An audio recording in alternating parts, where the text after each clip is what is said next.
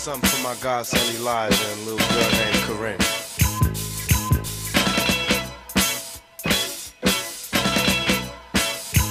Some say the blacker the better, the sweeter the juice. I say the darker the flesh and the deeper the roots. I give a holler to my sisters on welfare, Tupac kids, if don't nobody else care.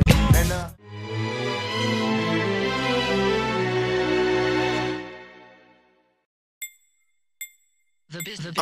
I like a long hair, thick red pound. Up and up if they fillet mignon.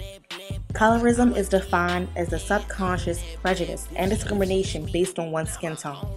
It is a pain that has been prevalent in the black community for generations. In present day, colorism is perpetrated all around us in the media and in our communities. Rappers often omit dark-skinned women from their music videos and rap about their preferences of red bones with long hair. The hip-hop industry is a huge, integral part of the reflection of values within society.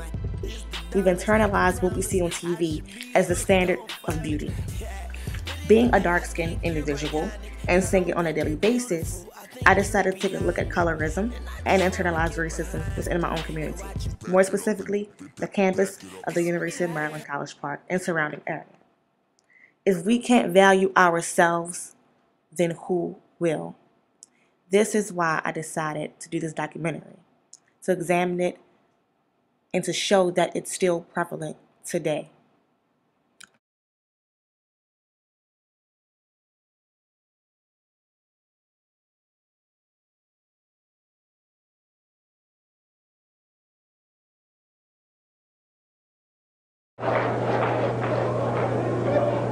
Who taught you, please, who taught you to hate the texture of your hair?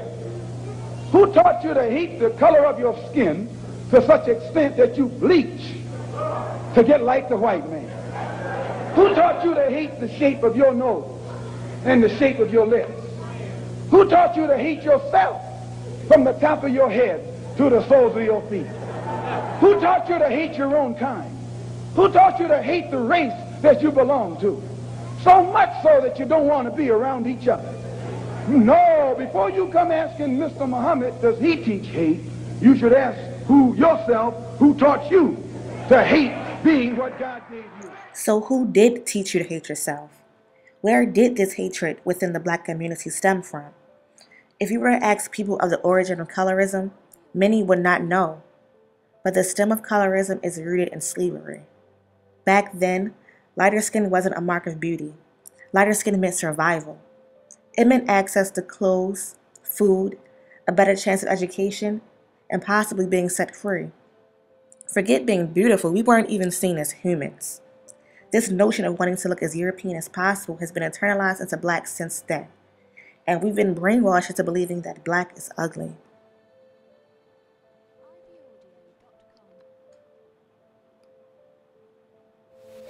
You know, from childhood, even growing up, you have kids that make fun of darker colored kids, or kids that come from Africa, they're made fun of them. And I think part of that problem is that we're not taught our correct history in middle school or high school coming up. So we're taught the European history, but if we knew more and were educated more on our own history, I don't think there would be so much of the disconnect between Africans and Americans.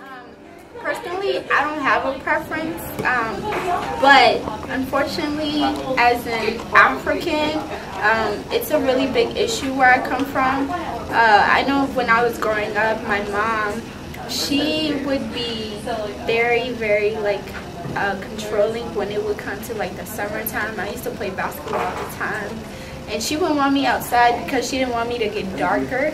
Because when I was little, I grew up in DC, and from a very young age, I had always gotten the message that to be lighter was more attractive. And in terms of boys, I never really would discriminate in terms of what color. I would never say, oh, you're dark skinned, I don't want to be with you. But when I was little, I specifically had a preference for lighter skinned boys.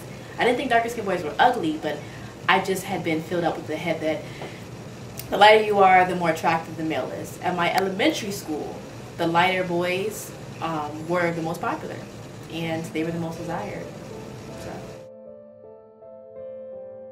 I know some people are like, oh, since light-skinned people, they're superior, so I'm gonna like them, or, you know, stuff like that. But I don't think that based on your shade, you're superior, because I know, you know, people are like, oh, light-skinned people are better, because I know yesterday we talked about, in Seoul, we talked about like, oh, light-skinned girls, like, I'm not gonna text them because they won't text me back because they think they're too good, or like, I'm not gonna talk to a dark-skinned girl because like she'll keep texting me, blah blah blah, all this stuff. And I think that like that's like something that's really, really stupid, and I think that it shows how ignorant people are, because, you know, you can't really base just one instance that you've had, like an experience that you've had with someone, off of like their color. And I think that's what a lot of people get mixed up, like with racism, colorism. I think a lot of people have bad personal experiences and they try to blame it on people's race or their colors, and a lot of times they don't see that's just someone else's personality. So I think that plays into colorism, and also stereotyping, and, you know, the way media is today, because I feel like most celebrities that are, you know, that are women, that are actresses, singers, they're light skinned, and, you know, when people turn on the TV, that's what they see, so they're like, oh, I need to be like them. And I think society today, we place a lot of you know, our influences and what we like and what we do on what we see in media, and media doesn't help when everyone you see on TV is light skinned. And you have songs by rappers that are like, oh, I want a red bone, I want, you know, yellow bone, like that. And I don't think that helps at all with, you know, light skin versus dark skin, however people want to call it. And I think that's just like really ignorant on people. And I think people just need to get over that and, you know, accept everyone for what they are. I think that we all experience colorism every day with every song we hear on the radio that talks about yellow bone, red bone, light skin, dark skinned girls. That division in itself is something that we need to stop perpetuating, because it's just separating our race in a way that we do not need to. It's apparent, like, people identify it and people understand it, and then they reinforce it. And it's like socialized. People adopt it. I mean, you got people like Drake. Then, I don't understand that, Drake. I really don't. I swear I don't. But people swear that all light-skinned people are like Drake. It's like emotional. I really don't understand. And then they think like dark-skinned people are like religion overly. That don't make no sense. It really don't make no sense. Except you got people like Chief Keef that's going wild. You know what I'm saying? Then they associate Chief Keef with dark-skinned dudes, maybe. You know what I'm saying? And now you're associating the Drake album with light-skinned dudes. It don't make no sense to me, but I don't know, it kind of just gets... When you're considered someone that's darker, they're usually like considered not that pretty. They're disrespected a lot more, and a lot of guys prefer light-skinned girls over dark-skinned girls. And that's always been an issue where I came from, but as for me, it doesn't matter. I'm okay. Yeah, I'm actually from Pakistan, so like colorism is definitely an issue there, because, you know, in our culture we definitely value light-skinned people more, and then, or not we, but they, because I don't do that, and they actually like dehumanize people who are darker than them, or just dark skin in general, and I just find that really terrible. You know, like, everybody's so beautiful to me that I want to, like, I appreciate diversity so much, because it has become such an issue, because everyone to me is beautiful. So I don't really have a preference, but diversity is the best thing that is existing.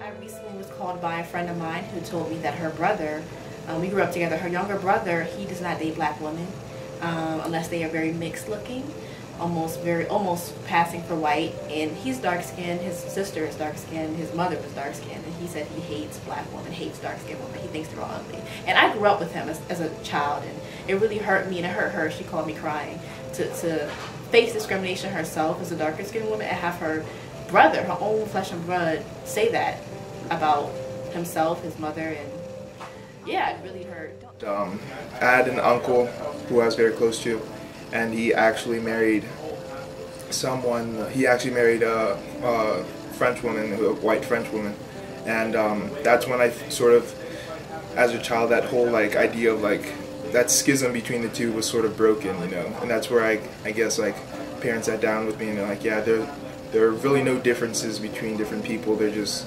constructs that are created to divide people. And from then on, I would say that I had a more mature view of different people, and today I can say that thankfully I don't have a preference depending on what shade you are. You even find people wanting to run away from their race. They want to marry a white girl or a white man so their kids don't look like them. Definitely still think it's a problem.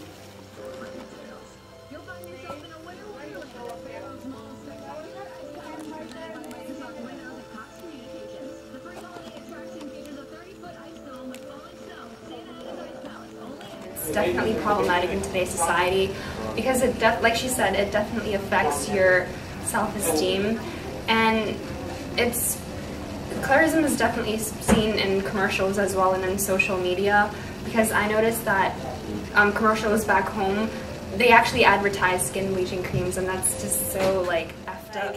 He wants his browning, which is like the lighter girl, so like he it's like, you know how like they tell people subliminally to bleach their skin, yes. So then they do it. Like it's crazy what's going on. Wow. And then I didn't even know. I didn't even know what's going on where you're from. I feel like every culture has it. It depends on how deep you can get into it. I'll be honest, I've never been happy being dark skinned. I've always wanted to be light skinned. Growing up, I mean, my whole family's light. My mum's light, apart from my dad, but I don't live with him. My sister's quite light, so I was always the dark one, so I hated it. I was like, oh, I'm always dark. And I went to school and a lot of the people at school were light, so I just didn't like being dark. I hated it. And then I started bleaching at 16 years old. I think about 15, 16 I started bleaching. And everyone was happy with it. Everyone was fine, like, oh, you look beautiful, you look nice. And then I did some research into bleaching creams, and I found that it was cancer causing, so I stopped, and I thought, it's either 10 years down the line I'm suffering from cancer because I don't like my skin, or deal with it now and not have to deal with cancer, or just, not even just with cancer, but just learn to be happy within yourself and with what you've got. Now, being dark skinned, I've never ever thought I was beautiful. I always thought I was ugly, the ugly duckling. In school I was called ugly. I mean, my nickname was literally ugly, literally. So I grew up with that and it being normal. Well, dating wise, yeah, I have a preference. But that's just who I am. It's not like because who they are. I just haven't like really dealt with, like, I would say girls in my skin tone, but I don't oppose to it, if that makes sense. I choose not to. It's just like a lot of people I've been with are not as dark as me, as I should say. So do you think colorism is a problem in today's society? Well, yeah, basically. Our whole nation is built off of race, actually. You can see in like magazines. Like they try to put lighter skin tones and stuff like that. And my mom doesn't like those kind of things because she's almost as dark as me, and she loves dark, beautiful dark people. Signed with a pen and ink of self-assertive manhood his own Emancipation Proclamation.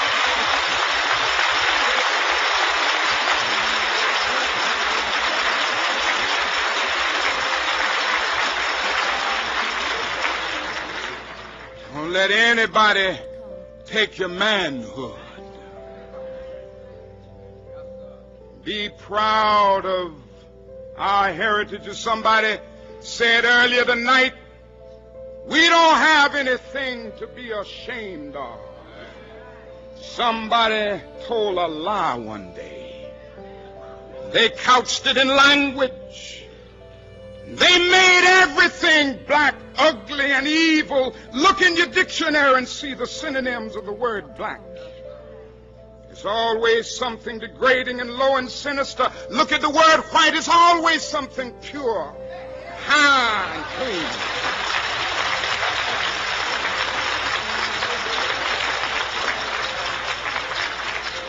But I want to get the language right tonight.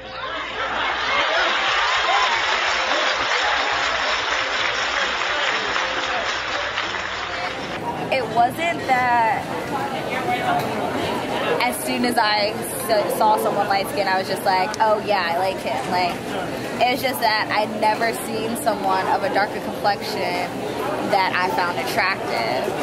Like, it just so happened that most of the guys who I found attractive were light skinned, but I also feel as though like that had to do with like where I went to school majority of my life, because I was raised in predominantly white schools, and I feel as though like that had an influence and an impact on who I found attractive and like who I was exposed to. But yeah. So for some reason, like when I was in high school, it was just like if someone was lighter than me, I was like, I can't date you. Just like, I think it was, I don't know if it was like my own insecurities or something, but it was just kind of like, if you were darker than, if you were lighter than me, I just wouldn't think of you as anything. Like I wouldn't want to pursue you, because like if you're lighter than me and we're walking around, it's kind of like, oh, I'm with a light-skinned guy. Like it wasn't like, I don't know, I felt like I had to be lighter than the guy that I was dating. You know, being dark-skinned, you know, you always get the dark-skinned comes to jokes, yes, you know, fun and games. In terms of my identity, how people perceive me, like I've been called, you know what I'm saying, back in the day when I was like young, they used to be called like white boy. People used to call me Mike Baby because I used to ball around the neighborhood all the time. I was a little light-skinned cat, a little light-skinned dude. You could shoot. So they used to call me Mike Baby. Everyone who knows me, like knows my nickname, calls me Black Ghost, because they like reflecting upon me being like as light as I am. Like people talk to me like, you're not black, you're white, you're Italian. Like we went through this before. Like we've had these conversations.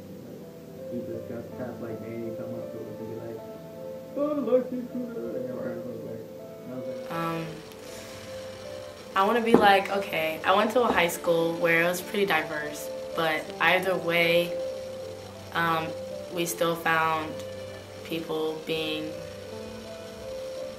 picking sides between light skin and dark skin. You hear guys always talking about, you know, how they want a light-skinned girl with long, pretty hair, and that's why girls, you know, find themselves trying to stay out the sun and make sure they have their weave up to down hair, and like, I mean, that was never me, you know. I always wore braids and always had the same skin tone, wasn't going to change. I remember one time a guy asked me to take a rock. He said, why are you so black? You look like the bottom of my shoe. You should take this white rock and maybe you'll get lighter. That hurt. Thing is, I was only like maybe a shade darker than him. I know, little kids can be cruel. I decided to step out of the University of Maryland's campus and examine colorism within the community. Here, I am at the Mall of Prince George's, also known as PG Plaza. And to my surprise, no one wanted to be recorded. Hardly anyone was interested in anything I had to say. So it was very hard to get people's views on it. Also went to a store where I knew they sold skin bleaching products, but they blatantly refused to be recorded. They didn't want to say anything regarding any of their products. They did not want me recording the products either. And then I ran into this gentleman who had no idea what colorism was, and he had never even heard of people discriminating against one another because of their skin tone. It's one of those things that, you know, I won't say that it does not exist, you know, because a lot of people had, you know, mentioned that before. And I would think it might exist, but, you know, me personally, you know, I think my mindset is not focused on it, so I don't think that I would say that I have really witnessed, I mean, you know, any discrimination because of my color. You have, you know, it's kind of like your mental, like how you was raised. So it depends on, like, you know, in your family was portrayed as like pretty or beautiful, but everybody, I've stepped out of the box, you know, the light skin and all of that, or the dark skin, this whatever it really doesn't matter. Saying that, you know, when it comes to, you know, discrimination, you know, I think we have to, you know, rise above that, you know, rise above the fact that, you know, people discriminate against us, you know, because we're black, you know, because I think it's just pure, you know, ignorance from their part, you know. I finally ran into this beauty supply store that actually did allow me to record them and the skin bleaching products that were there. Ambit products, all by Palmer's. Oh. Those three. So how often do people like buy them? Oh, sorry. Like on a monthly basis? I don't know. Because I saw when I sell here, they see those three products they use more. Oh, okay. The lady who worked there showed me the 3 most bought products, skin bleaching products that were there. There are over 20 brands of skin bleaching creams, lotions, and soaps.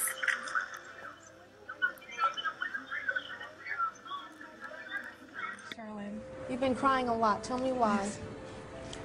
Is it Latasha? Latasha? I'm sorry. You said that you bleached her son, or sons, sorry. And I have a son myself, and I'm a single mom, and I think the most important job for a parent is that you teach your children to have a self-esteem and build their self-worth. And I think bleaching your children and teaching them that they're going to be better because they're lighter is like the wrong thing. It really got me. Oh my God.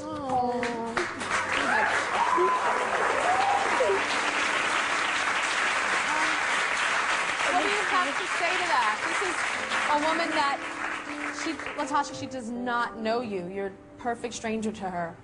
But your story is bringing her to tears as a mother, as a fellow mother. Yeah, I'm sorry about that, but I mean, I do it so that they can have a clear skin and it presents well.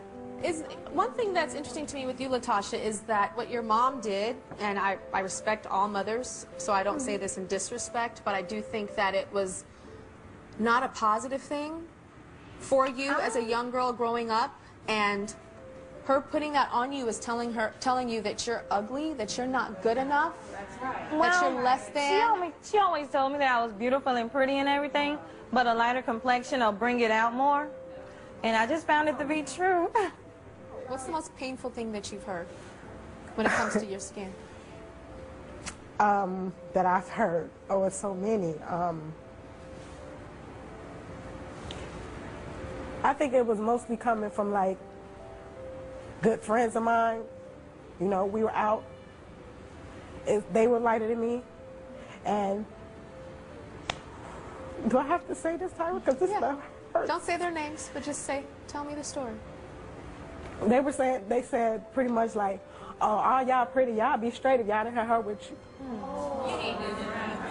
You know what I'm saying? So wait, who said that? A guy? It was some guys. Said that when you were with pretty much saying like, you know, because all them light skinned and I was the only dark one. I was the only dark one. And what that feel like? And I feel like my skin is much darker than everybody else's. Like, you know, a couple of these girls up here, they got pretty fair skin. I wouldn't mind being their color. I feel like I'm tortured in a way because of my daily issues of what I'm going through and what I'm trying to get at in life. You know, I just be happy all the time, but nobody knows. Nobody knows.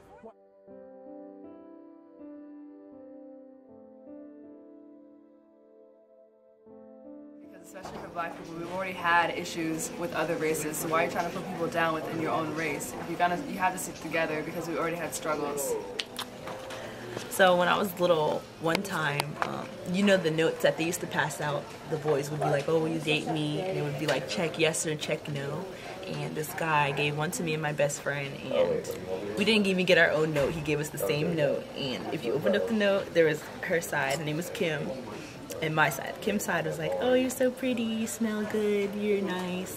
And my side was like, oh, you're the prettiest dark-skinned girl. And I was like, wait, prettiest dark-skinned girl? Because I had never heard that type of distinction before. That was my first encounter of someone associating my skin color with my beauty. Before, I thought it was all just like, you know, different shades. Some people are white, some people are black, you know, it doesn't really matter. That was my first encounter of someone equating being lighter with being prettier. And after that, I started to think about, you know, I was more self-conscious about what my skin color meant, and it just shouldn't be that way. That was my first encounter with it. But for me, dark-skinned women is just as gorgeous, as light-skinned girls. I mean, it's just the way you just gotta find the right one. The way they put together the skin is those see one. But for somehow, I always kind of have preferences for light-skinned individuals, but that never really hindered my decisions in dating a darker boyfriend or someone midnight or something like that. I do have a preference for light-skinned. I am darker skinned, so I probably favor dark skinned people. I mean, I appreciate someone for their beauty, but I feel like because of, like, I don't know, like fears and like the way I've been treated for the color of my skin, I'd probably always make a preference for dark skinned people. Yeah. I think it is a huge problem because it's something that we don't need to do. We can't get mad at people for discriminating against us when we discriminate against each other. And I think to fix this, the first step is to attack the media, because in the media, you see it every day. You see it in the rap songs, you see it in music videos, commercials. If we attack it there, then it will set a great example for the population. I mean, like there's certain attributes that you associate with certain skin tones. You feel me? So if I see a white girl, I'm like, oh, she's not gonna really have the meh, right? Yeah. And then if I see a light skinned black woman, I might look at her hair, I might look at her eyes, you know what I'm saying? Typically, the light-skinned female guys. Like this man. This man has some OC eyes. I mean, he's a light-skinned dude, like, you don't really see that on dark-skinned people that much, like,